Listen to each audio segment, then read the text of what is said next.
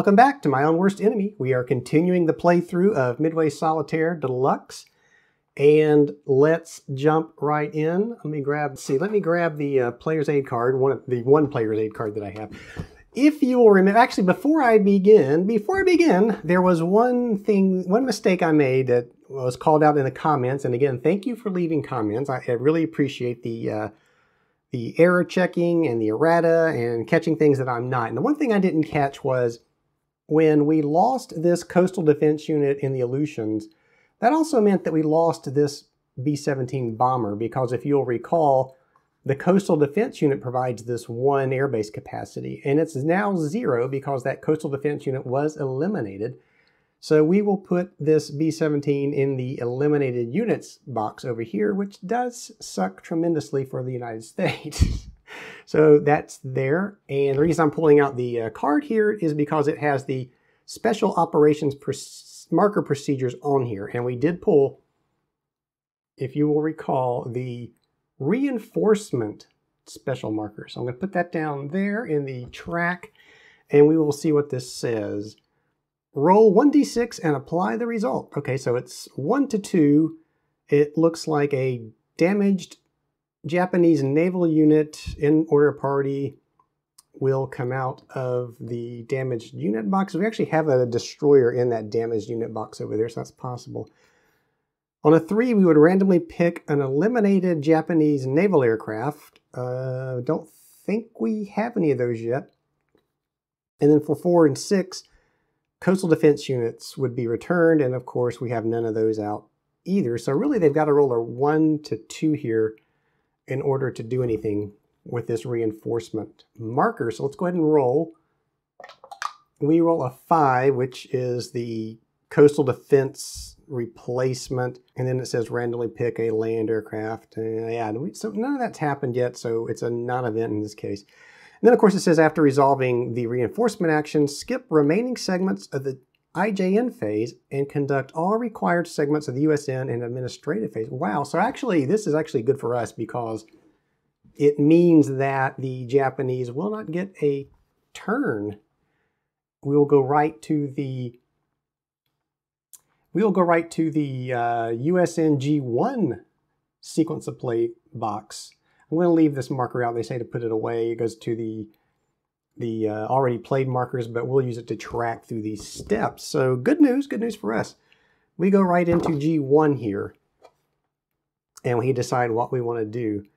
So again, we can reorganize a task force, and now might be the time to do something with Task Force 11. We can still create a new task force, but I don't think we need to do that yet. Recruit reinforcements. We have a bomber, a fighter, and an AVD destroyer still. We could replace naval aircraft. We could replace land-based aircraft, so we could actually get this B-17 back to Alaska, which may not be a bad idea. And we can also replace a coastal defense unit, so we could put the destroyed Aleutians coastal defense back in the Aleutians. That might be what we want to do. So this is a tough call. I think, you know what I think I want to do? I think I want to reorganize Task Force 11 and perhaps put this carrier, the Saratoga, and this battleship into it. And that would give Task Force 11, it's already got a destroyer, so it would give them a carrier, a battleship, and a destroyer. And then we could send that up to Alaska with the intent of moving on to the Aleutians. Because I don't have anything right now in the Aleutians. We just lost our coastal defense. And if I put it back, which is something I could do now, if I put it back, I think I'm just going to lose it again. It would buy me one more turn, I think, though. Maybe? I don't know. I mean, this invasion force could land. Although we also have pulled 2 Aleutian markers already. There are 4 in the cup, so the odds that we pull another one are low, but it could happen. I'm going to reorganize a task force, though. I'm going to take Task Force 11. Let's make sure I do this right. Designate 1 space or USN home base. You may reorganize any task force in that space or home base. Reorganize task forces as to any number of type naval units desired. Cannot exceed its composition capacity, so we must check that. Well, Task Force 11 can hold 4 ships. It's got 1 already. It can certainly have the battleship and the Saratoga added to it. So let's do that. we are going to put the battleship, and the Saratoga is going to go into Task Force 11. And that's our action for G1, so we go on to G2. Naval Air Search, I don't think that's necessary here. Seaplane Search, still, I don't think that's a necessity here because I can't really do anything in the illusions anymore. And of course the Signals Intelligence again. I'm going to do that one because this will give me an idea. I mean, it's too late now that I've made my decision, but it will tell me what's going to happen next turn. So perhaps that'll give us something to think about for the next USN steps coming up. So let's see. Let's go ahead and pull that operations marker for next turn, and it is... Well, it's like another... Oh, no, it's not. It's... Whoops. Looks like Solomon's is going to be next. I'm going to put that out over here. And so I say Solomon's will be next. Solomon is here coming. It's the northern part of the Raboul. So these task forces will move advanced onto the Solomon's track is what that's saying. Now with that in mind, we go back to... That was G2, and I'm not tracking them here, I should. So that was G2. Now we're going into G3.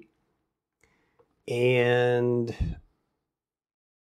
here, you know, we can redeploy task forces, which is what I'm looking at. We can also move existing task forces, which is also what I'm looking at. And what I'm thinking is that knowing that the Solomon's line is about to become active, maybe sending... I still don't think I want to send Task Force 16 south. I think I'm going to want to keep that at Midway. But I could rethink sending Task Force 11 down towards the Solomons through Samoa here in New Caledonia. It's going to take a while to get there if I do that, though. So it would have to come from, and remember the line is here, so it would have to come from the west coast. There is a battleship in this task force, so it will only be able to move one space per turn, one of these route lines per turn. In other words, it would be able to go from, it would only be able to get to Pearl Harbor. It would not be able to get to Samoa in one turn, which kind of makes me think that that's not the thing to do. Okay, so, and then naval operations. I could also move Task Force 16 towards Midway with the, knowing that eventually that line will become active, and that is going to be a problem because if you look at your Japanese task forces over here, that's got probably the most powerful one in the game. Historically, rightly so, I should say. So that's an option. And another option is to move Task Force 17 forward. Now, Task Force 17 does not have a battleship. It's got two carriers, the Lexington and the Yorktown, and it has a heavy cruiser and a destroyer. And it's got Fletcher. I could move Task Force 17 to the Solomons. And I think that might be the best thing to do here. And that will be conducted through a naval operation. So step 1 says select one route. Well, that's the Solomon route. And then move any and all U.S. naval task forces and or independent naval units using the USN Naval Movement Rule. And that's where they talk about how fast these things can move. So I'm gonna move Task Force 17 to the Solomons.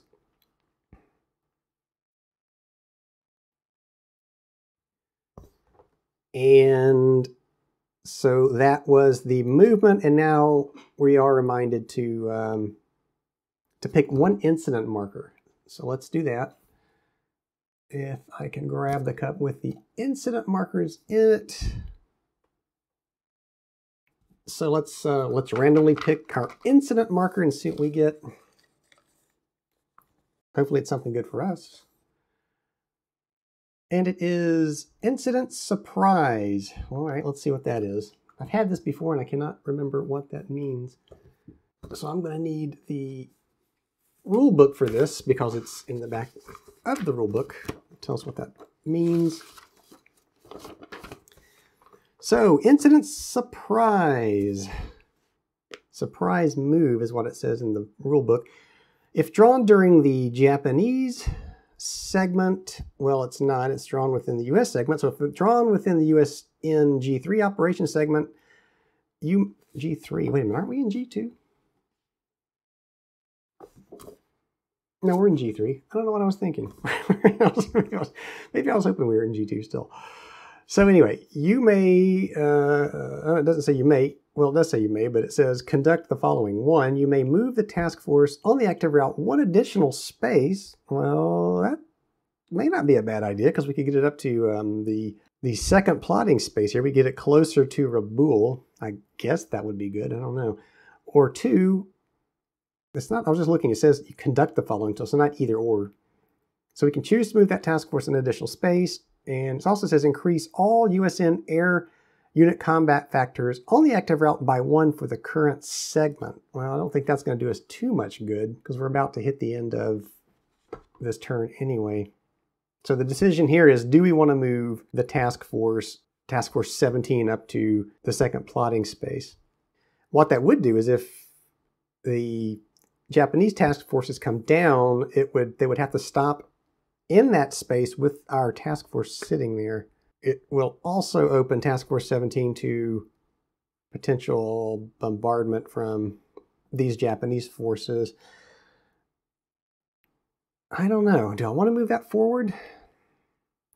Honestly, I think they're within range now of those aircraft anyway, so I'm looking, their ranges are all 4 and 5, so that's not going to matter. Yeah, let's go ahead and move it up to, let's move it forward to the second space there, the second plotting space.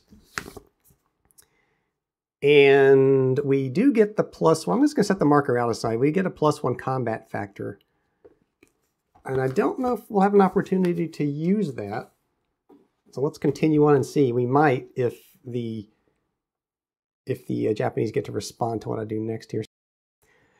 We did the important note, and now we're in step 3. Launch any in-range carrier-based, USN carrier-based air units to conduct strikes against spotted task forces and or Japanese island bases. Well, we do have an island base here at Raboul. They got a pretty hefty defense though. Let's see. They've got a bomber, 2 bombers and a fighter, and their anti-air is 5, so that's pretty impressive. I don't know that I want to do that here. Could also provide cap, and this may be what I want to do here, and that's where this +1 combat factor would probably help us. So reading forward, it looks like, so the Japanese do get a chance to react to what I've done here, so they are gonna, I'm sure, try to spot that task force. Yeah, they are. So you know what I'm going to do? I'm going to fly cap missions over task force 17.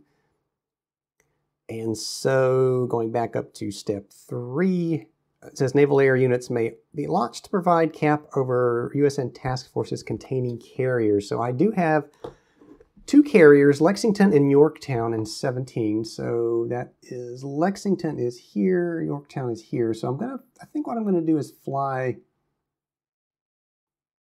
let's see, we've got a TBD, SBD, and a fighter. So I guess the fighters can protect the task force here. So we're going to put, we'll show the Lexington's fighters out.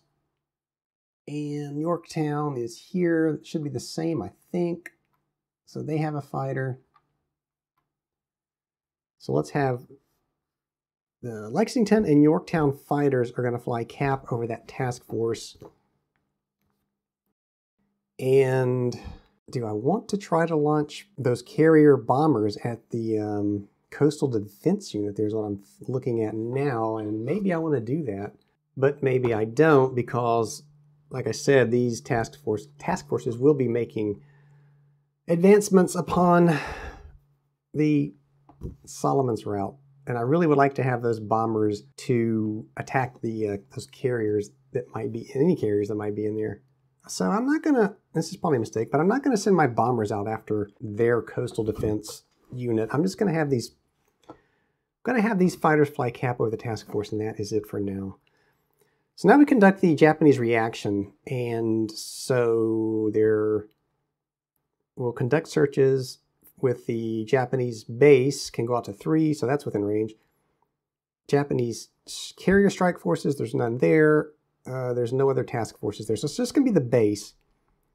And the base is conducting searches, so using the procedure in G3 for searches, roll 1d6 for each USN task force in range and apply that result. So they've got to get a 1 or 2 to spot task force 17.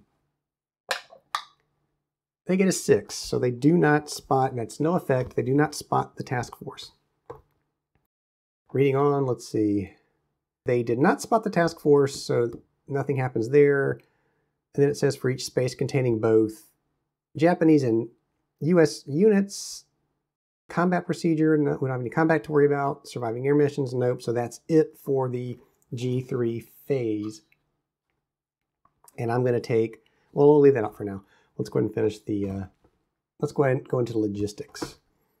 Okay, repair damaged naval units. There are none for the US. Repair damaged naval aircraft. There are none of those. Repair damaged land aircraft. There are none of those. And repair damaged land units. There are none of those. We go into the administrative phase where we flip all spotted task forces back to unspotted. I don't think we have any of those.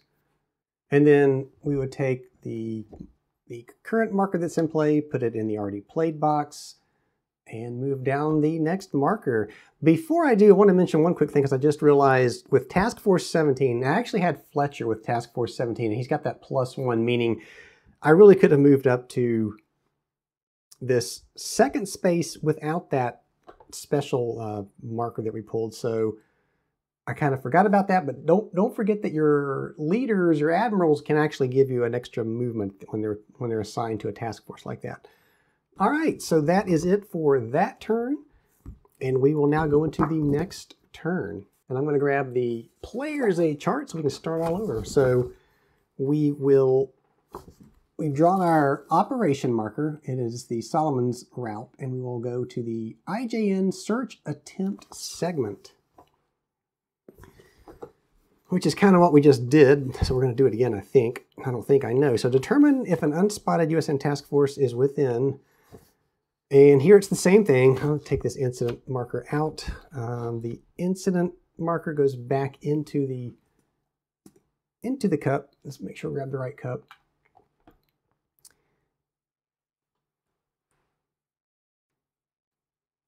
And while I'm looking, I also forgot to put the fighters back. So we should have returned the Lexington's fighter group and the Yorktown fighter group. All right, now that I'm done with that housekeeping, back to the game.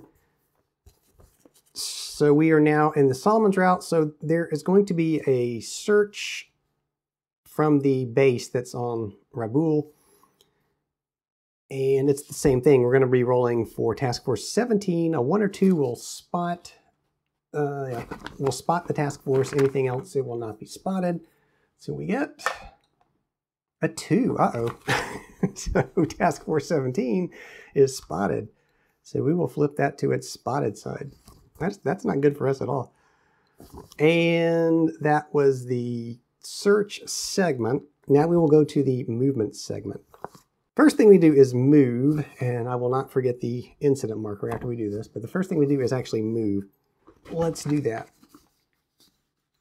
And we are on, we'll start with the 4th Carrier Strike Force, and we're back to this task force movement table. So we'll roll a d6.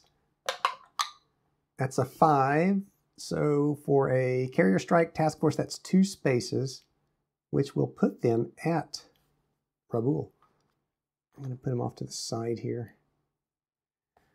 The Invasion Force Task Force is next. Let's see where they go. Or how far they go. They go 1, so that's 1 space. They're being cautious. As well they should be, especially after spotting my task force. And then finally that Support Task Force. Rolls a 4, so that is 2 spaces. So that also gets to Rabaul. And that is our movement. I'm not moving my marker here, so let's do that. And nothing left in that to check, so we'll go into the US and reactions segment.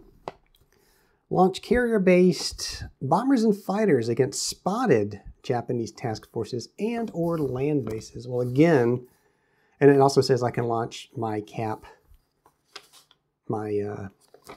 fighters for cap duty. And again, I've got an opportunity to, now see, I don't see these two task forces because I'm not in the same space as they are. So I have not spotted the 4th Carrier Strike Force or that support task force. So the only thing I could do with Task Force 17 with my bombers is attack the coastal defense at Rabaul. And again, I honestly don't want to risk my bombers against their coastal defense unit, so I'm not going to do that. I think I am going to launch my fighters for cap duty again, though. So let's do that. Let's get the Lexington's fighter group back up and the Yorktown's fighter group back up. They're going to fly cap. And if I want to be doubly sure, I'll put my little cap marker out there. All right, so that is the end of the, is that the end of the US? Yeah, because there's nothing in the Solomons there. So that's all that we could do there, all that I wanted to do anyway. So we go back to the Japanese air launch segment. So for spotted USN task forces and bases, and like I said, the Solomons base is in range, determine the missions that each available air unit will fly. For each base, task force resolve bomber missions first, then fighter missions. So that's okay. And again, I've got to look at the 4th Carrier Strike Force now and the support Strike Force to see what's in there, to see what can fly against me. So let's do that, the 4th Carrier Strike Force. What is in the 4th Carrier Strike Force? Looks like the Zoikaku. There is the, this is a light, Ryuho, I think it says. Ryuho? Light carrier, that's what it says? Yep. And a destroyer group. So we got a carrier, a light carrier, and a destroyer group. And then the support group has nothing in it. It has a deception marker. So there's nothing in there. Does that mean I can remove that marker now? Is that what that means? I would think that's exactly what it would mean. Because the only thing in there is a deception marker. So that task force, that support task force is empty. I'm going to take it out and put it in the, I'm going to put it in the eliminated task. You know, I don't know if it's really eliminated because I think I get victory points for that. I'm not really sure. I'm not really sure since there was a deception marker in there if that counts as being eliminated. So I'm going to put it upside down because I got a question about that. And if you know the answer, leave a comment because I haven't encountered this. I have not encountered a task force with just a deception marker in it. Okay, well, then there's the 2 carriers to resolve. So we'll start with the Zoikaku and we'll grab those 2 units. We will do the bombers first. And the, who else did I say? What does it say? The Ryuho. So that is Ryuho. Where is Ryuho? It's over here. So we'll grab those 2. And that is all the aircraft. We will now roll on the air determination table, air mission determination table, which is down here. So starting with this bomber, let's do the bombers in order. All right, so starting with the Zoikaku, this is a naval bomber. We will see where it's going to go. We roll a 2, so that is attack task force. Well, that makes sense. So we're going to put that in the attacking task force wave. And the Ryuho, same table. The dice got stuck. Rolls a 1.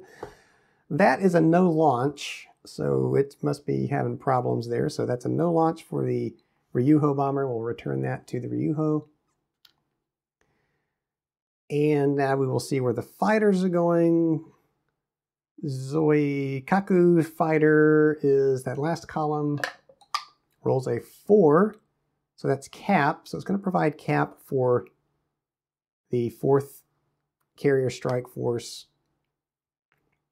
And Ryuho, its fighter is going to also fly cap for the 4th Carrier Strike Force.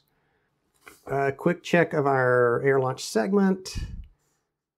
We have determined the missions for that, and now we go into the mutual combat segment. So we'll advance that and move all of our, let's bring our battle marker out because we have a battle around Task Force 17 now. So we will now, let me get that cap marker out of the way. So we will now add our cap duty, let's see, our cap fighters here in the cap box, and then well, let's just leave Task Force 17 marker there with the battle marker. So we'll bring out Task Force 17's naval units because I think they'll get some anti-aircraft fire here. So there's the Lexington and the Yorktown.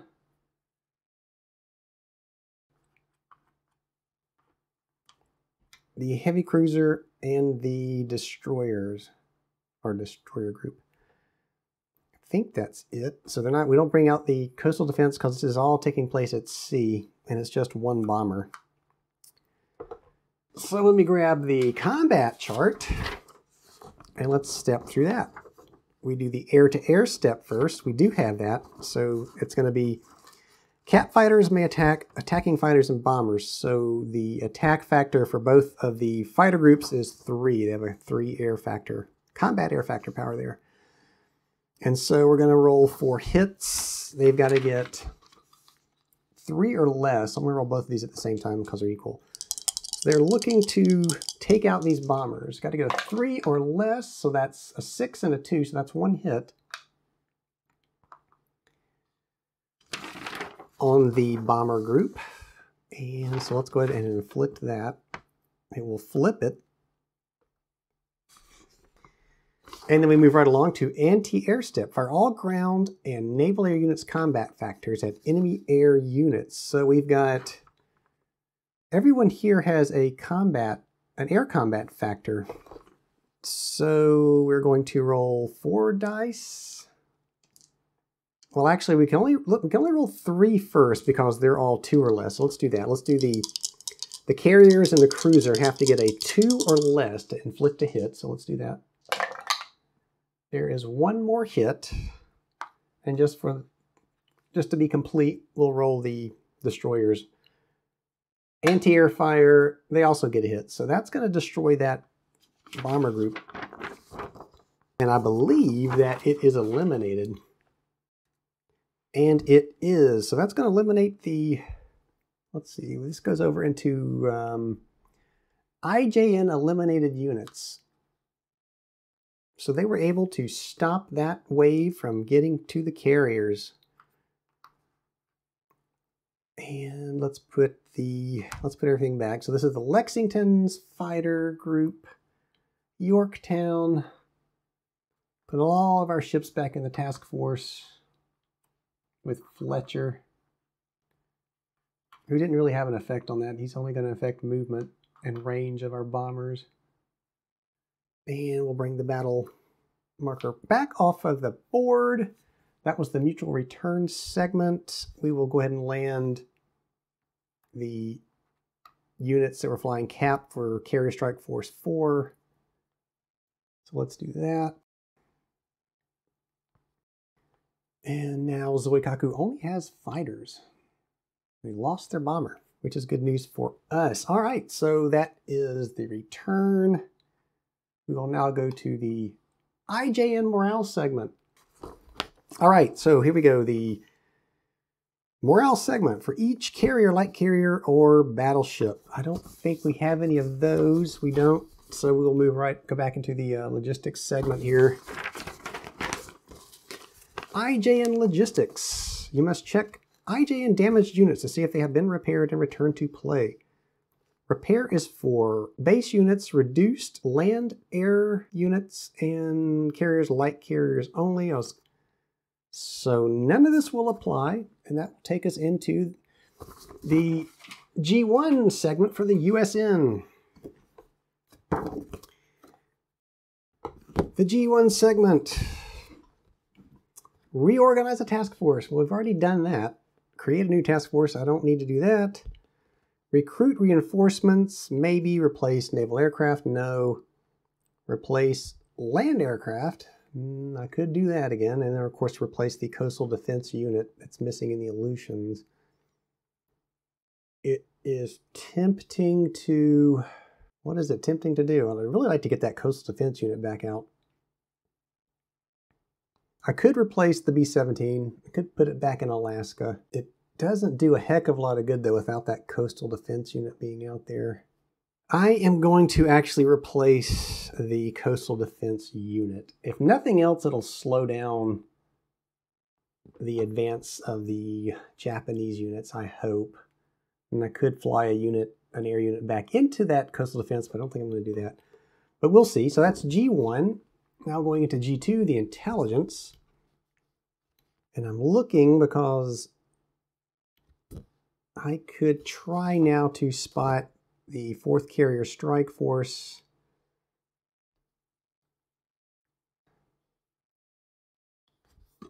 Or I could pull the marker for the next turn. So I could try to spot this task force. I could try to spot, now this base is back. But I've got nothing to attack there. So yeah, really the only thing I could do is try to spot this 4th Carrier Strike Force. And if I spot it, then I could potentially try to attack it. I could try to spot the 4th Carrier Strike Force, or I could also, again, try to see, well, let's see. I could also pull another operations marker for next turn to see what might be coming up. And again, as I think about it, I forgot I did that last time, and whenever you have Japanese task forces that are on the right side of this defense perimeter line, when you do that, you're supposed to flip those to their spotted side. It wouldn't have mattered because, again, I have nothing to attack those with, but just keep that in mind. Don't forget that when you do an signals intelligence, that you can, in fact, flip those task forces to spotted.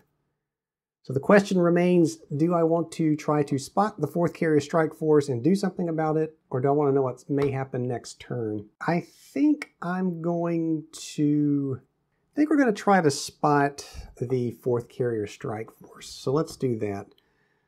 And so I can do either a naval search or I can do a seaplane search, I think, because I believe that the Solomons... well, I don't have anything on the Solomons, so never mind. So it's got to be a naval air search.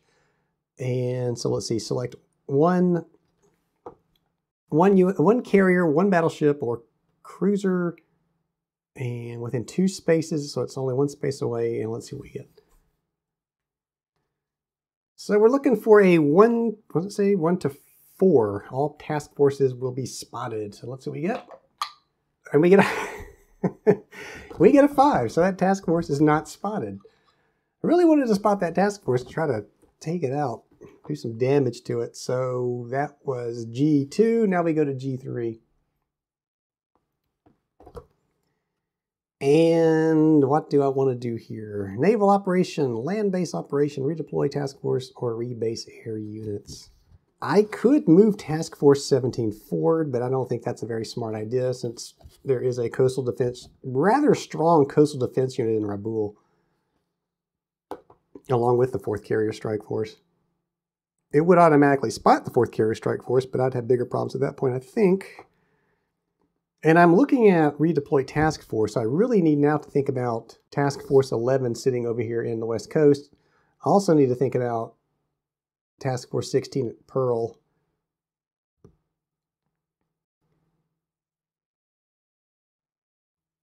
But I'm going to keep it at Pearl. I'm not going to move it to the West Coast or so. I'm going to have to start moving it out, which would be a naval operation.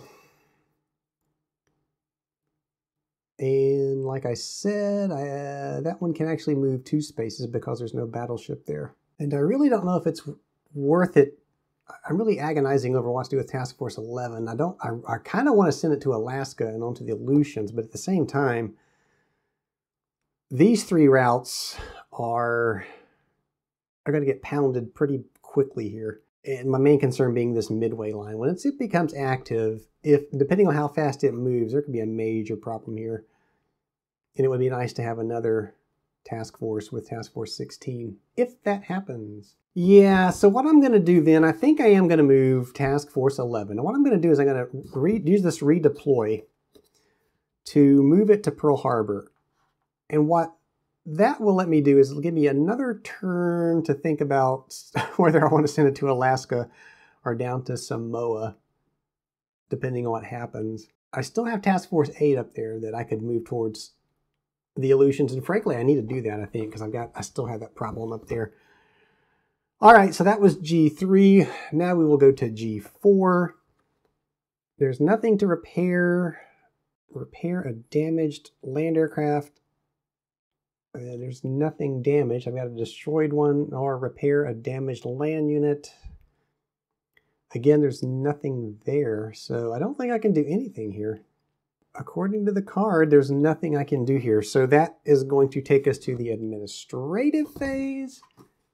All spotted task forces are flipped to their unspotted sides. So everything is now flipped. And then we take the current operations marker and put it in the played box. And that will do it. And that's going to do it for this video. And so what I've got coming up next is some behind the scenes stuff taking place. So I've got a new table coming, and I'm going to have to take this down in order to set that new table up. Now, the good thing about the new table is it's going to allow me to have more tabletop space, so I can, in theory, get larger games, maybe a monster game, who knows. We'll talk more about that when I eventually get around to doing my first live chat, which I'm still trying to set up. I'm testing that. So there will be a live chat, hopefully pretty soon, to get your thoughts on a potential monster game that kind of goes on in concert with whatever else I've got going at the time. But that table will let me do that. So either this may be the last turn we see of this game, and if that's okay, let me know in the comments. What I might try doing is relocating the board as it is without destroying, without dropping counters all over the floor. Try to keep the task forces that I haven't seen yet hidden from me. Maybe set those up somewhere else temporarily and get this reset back up on that new table. But I don't know. I mean, we've seen enough, I think, to give you a good feel for how this thing plays. Let me know. Yeah, let me know if you want to see this game finish, or if you've seen enough, or maybe even just maybe a couple more turns and that's enough. I will give my thoughts on the game. Regardless of what you decide, I am going to come back and do a video where I talk about my thoughts on the game and what I think about it in general. So that's it. As always, thank you for watching. If you would like to support the channel, please consider signing up for the Patreon page. It will help me get things like new cameras, new sound equipment, and hopefully some better lighting in here. All right, I'll see you back here next time.